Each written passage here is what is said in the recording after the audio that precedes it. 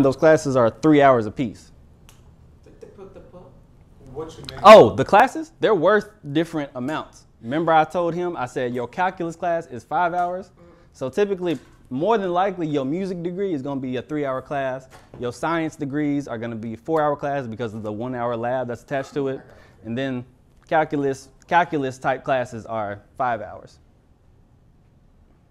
So knowing that, also you'll be able to calculate exactly how many, because for, you said 120? So if you take 12 hours a semester, no, I'm going to break it down for you. I'm going to break it down to you. 124, right?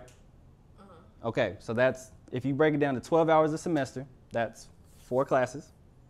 That's 10 semesters.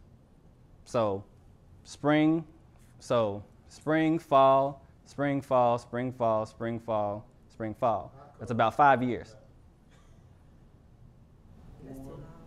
So then you might want to calculate it to taking 15 hours. So you shave off a year. So now you're done in 4. So that's why I'm saying you got to look at what it requires.